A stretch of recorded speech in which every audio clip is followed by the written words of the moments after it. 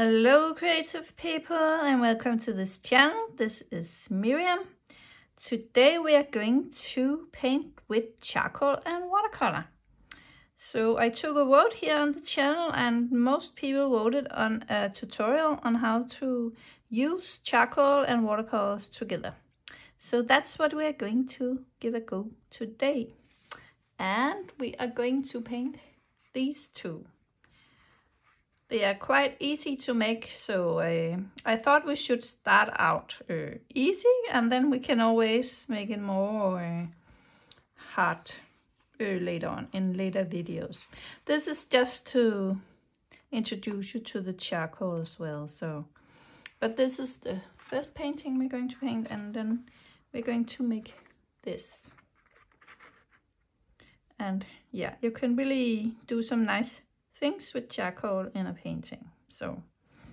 And I'm using my Daniel Smith watercolors, and these are the colors we're going to use in the first painting, and this is the one we will begin with. And then we have a charcoal pen. This is a pen where you can put in the charcoal. You don't have to have one of these. You can also just have this one. It works fine. It's called Willow charcoal. So this is what we're going to use in this video. Then you need some masking tape to mask out your paper or secure your paper, I would say. Then we need some water and a cloth to dry off your brushes in. But let's get started.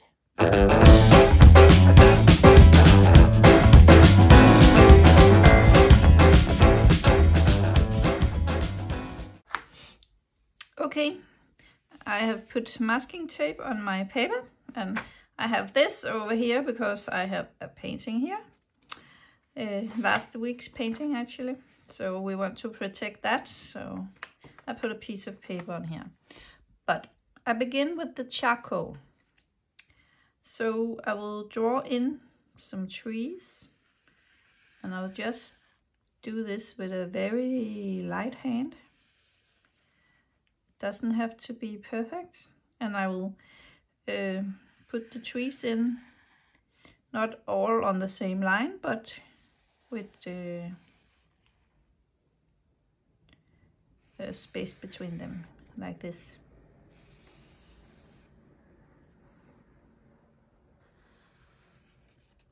And over here we will have some light coming in, so I will just go in easy with the charcoal, and I sort of roll the charcoal a little bit when I go up, because I don't want the lines to be too even. And we have a little tree as well. So this can give it some more color if you like.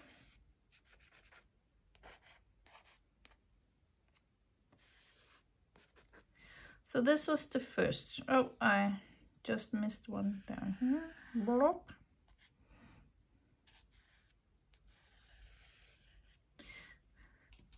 Then I go in with my watercolor brush, size 6. Then I just wet the paper and go over the charcoal with a wet brush.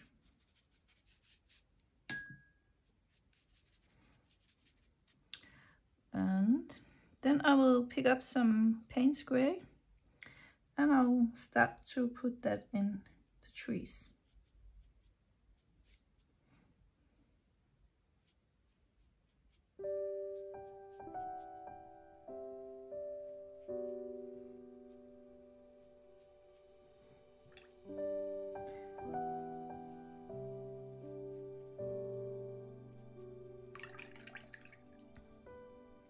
And then I have my Cobalt teal I want to go in with.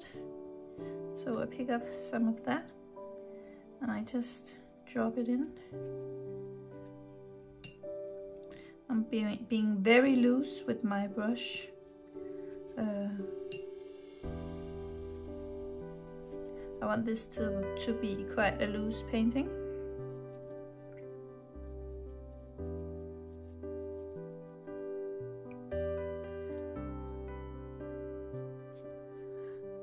from here we have some sun coming in, so I'm just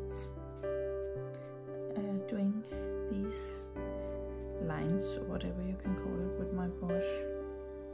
And then I pick up some of the Perylene green and I just begin to dab that in as well. And we are working wet in wet. Oops, got the wrong one. That's okay. As long as it's green.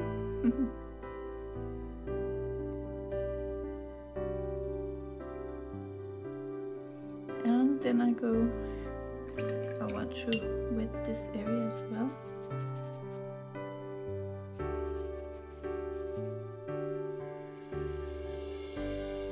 And I took the wrong green again.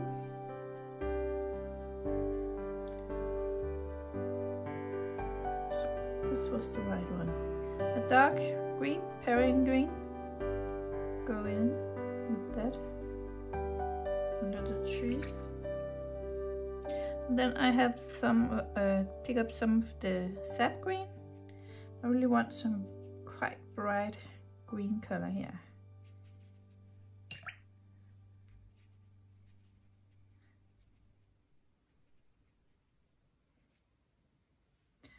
Like that. And I'm just making a watery mix of the Cobalt teal because I want to put in some more of that here.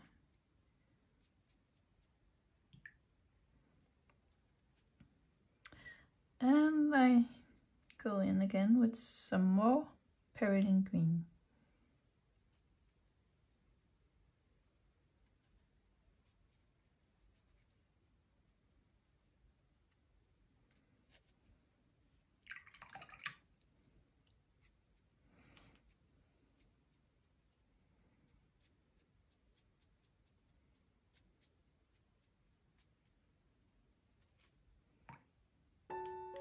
And I will pick up some Paynes grey, some more of that, because I want the trees to be a little bit darker.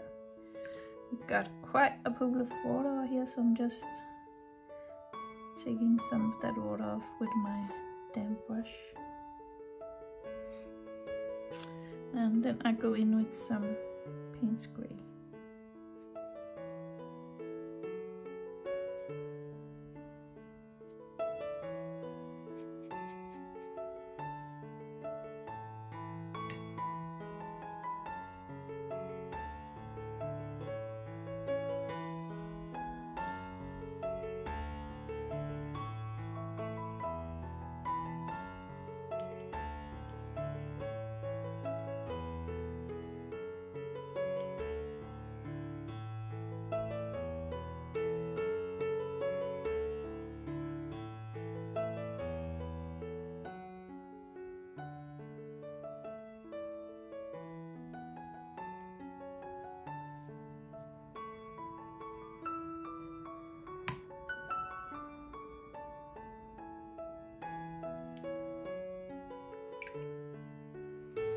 And then, when I'm satisfied with how everything looks, I will allow the whole thing to dry.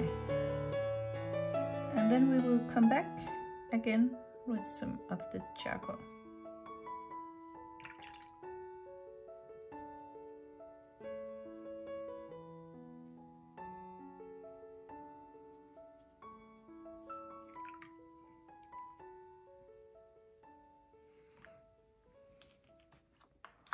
Okay, so now everything is dry and I've picked up my Willow charcoal.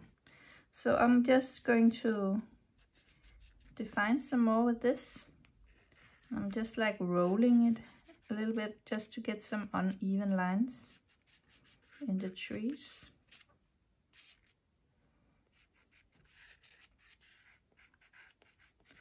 And last in the video, after we finished the second painting as well, I will show you how I make the charcoal stay on the paper, how I fixate it, I believe you call it.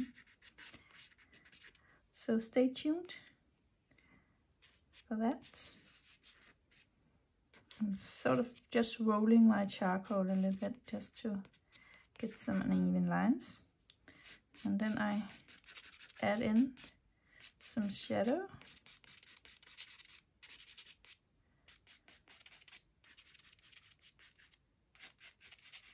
And then I can take my finger and soften it a little bit. And this is where I like the texture of this paper, because I think it looks quite nice with some texture. And I can, if I think it's a little bit too light in places, I can go in with my finger and just put in the charcoal.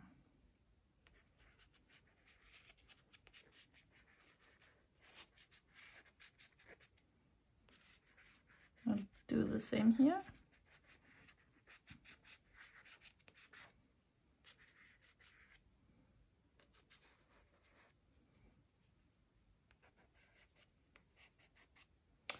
And then I think we need some splatter. So I will make quite a watery mix of the sap green. And I will go like this. You can also do like this, then the splatters get a little smaller. But I don't want too much, just a little bit.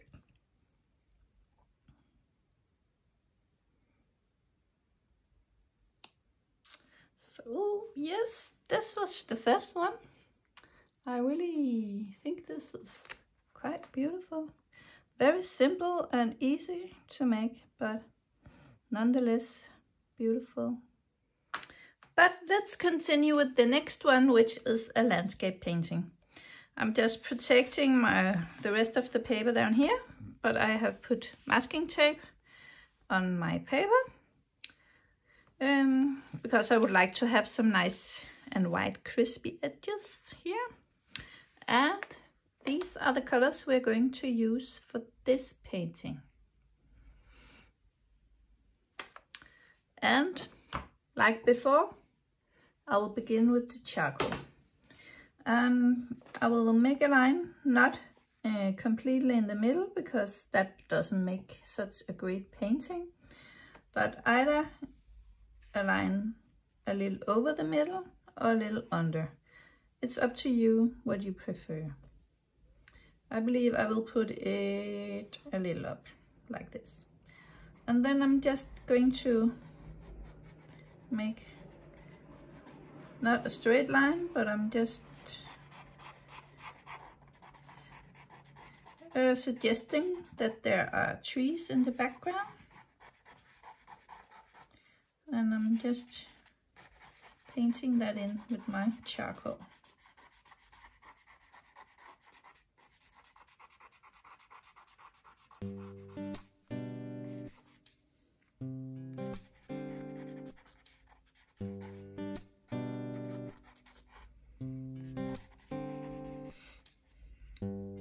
And then, like before, I'm taking my large brush and then I'm just doing like this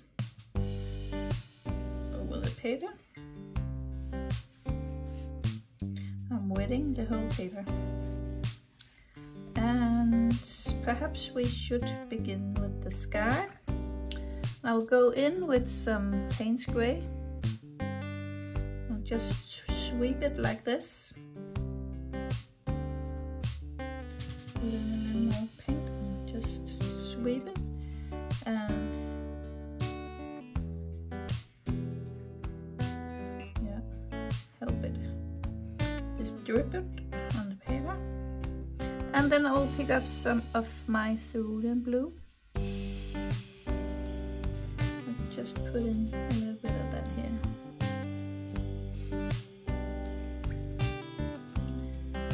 And it's quite a dramatic sky, so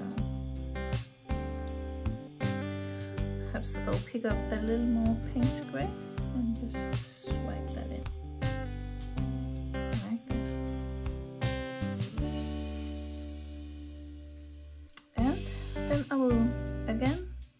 up some Paynes gray and put it in here, in the trees, just to darken it up a little bit.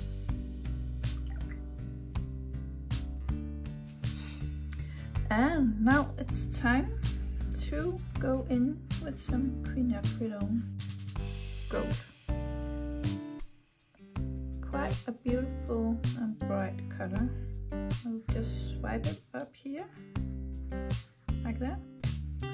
And then I will swipe it down like this, like it's a field.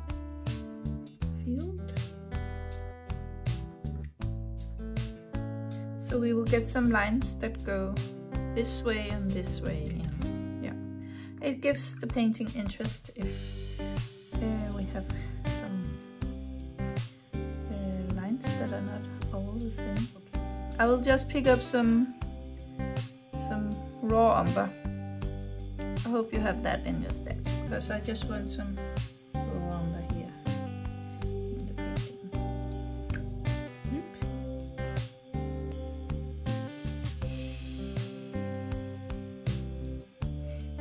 Yeah. And then I will pick up some Perylene green and put that in here as well.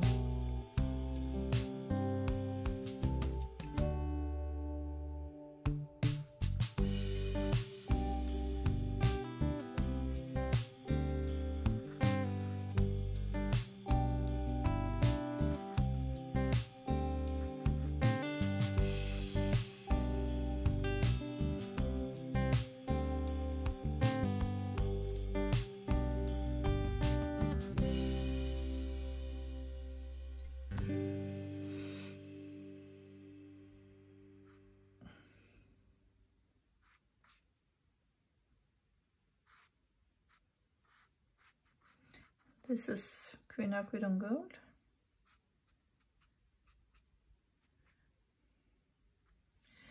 Yes. Then we will let this dry and then we will come back.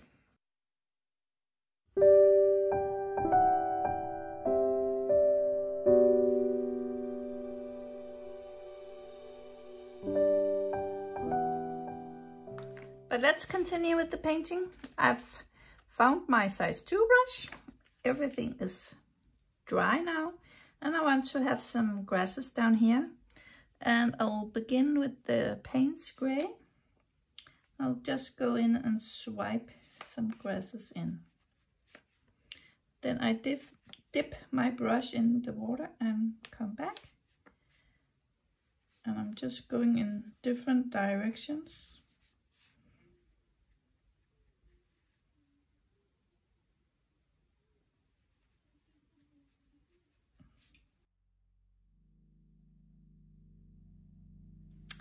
And then I will pick up some of the Perylene green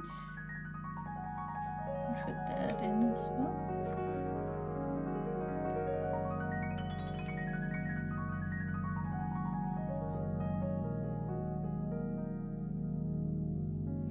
And then I will pick up some of the quinacridone gold and also swipe in some of that.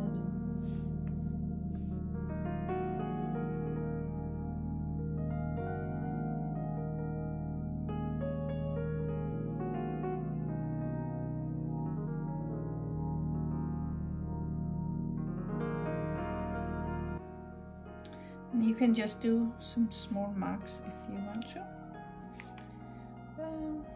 Just to make a little bit of interest here in the foreground.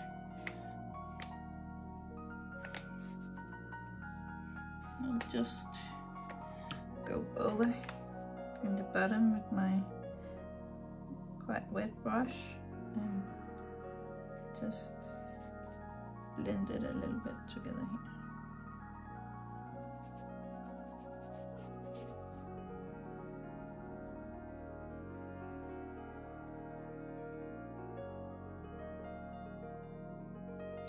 Then, while this is drying, I can go in here with my charcoal and just define some more.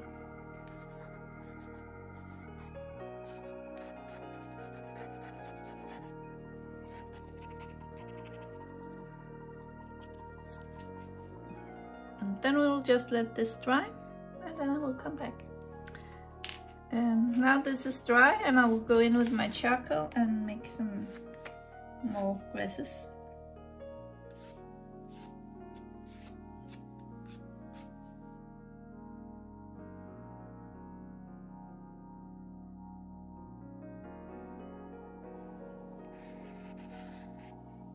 I will make some more definition as well here in the painting.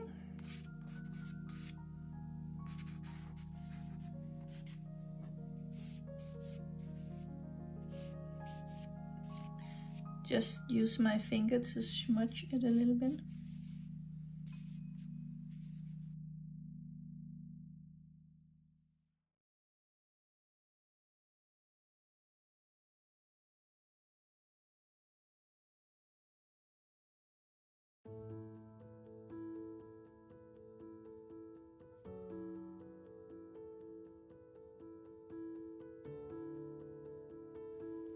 Yes, and I think I'm quite pleased with how this looks now. Sometimes you need to sharpen your charcoal so you can make some more fine lines in your painting. So if you have a piece of sandpaper, you can just rub the charcoal on that, and then you can sharpen it. That's a good idea sometimes. But now I will show you how to fix this. Now I ran out of fixative, so luckily I had some hairspray, so that is what I'm going to use for this. It works pretty good, I think. The charcoal drawings I've made so far, this is working fine. So I'm just going to spray that on, and then we will fix the charcoal to the paper so it won't smudge. That should be enough. Then of course we just let it dry, and then we can take off the masking tape. So now everything is dry, and I will remove the masking tape using my hairdryer so I won't tear the paper.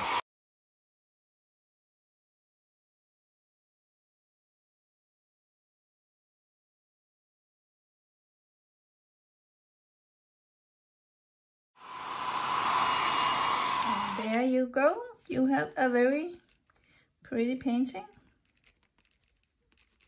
Just writing in my name here. And in a couple of weeks, I believe it will be, I will put on a tutorial on how to draw with charcoal. So if you're interested in a charcoal tutorial, it will be here on this channel in a couple of weeks. Hope to see you there. Charcoal is a very interesting medium, and yeah, you can get very beautiful results. But nice to see you here, and I hope to see you again in another video. Bye for now.